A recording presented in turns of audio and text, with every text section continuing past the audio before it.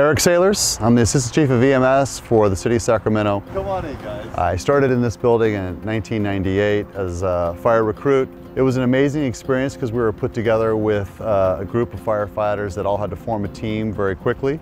The academy was long and hard, but it was long and hard for a reason, because it was designed to keep us alive on our first day on the job.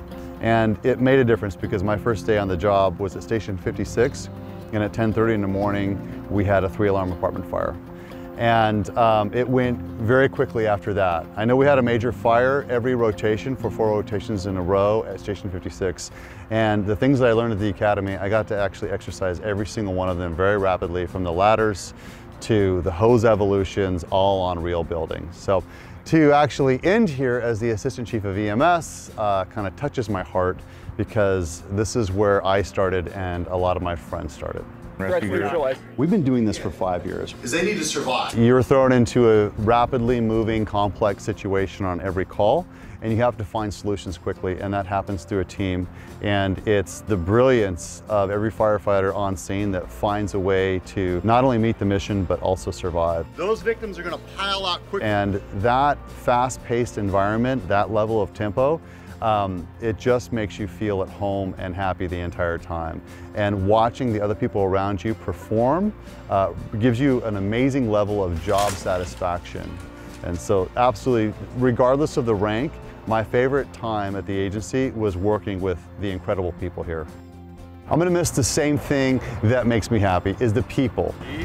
This agency is full of so many amazing people that are incredibly brilliant. I'm going to miss their input, I'm going to miss their laughter, I'm going to miss their life experiences and their teamwork when we solve some really hard, complicated problems. They say they're going to miss me, but I disagree. I'm going to miss them more than they miss me, because they've been such a big part of my life. They have ultimately been my family for the last 25 years. For remember, you must die. Move forward. This was what the Roman generals had whispered in their ear, to remind them that they only had so much time, and they needed to do as much good with the time that they had, because it's shorter than you think. You've known me. I've had an up and down career. I've had a lot of losses and some wins.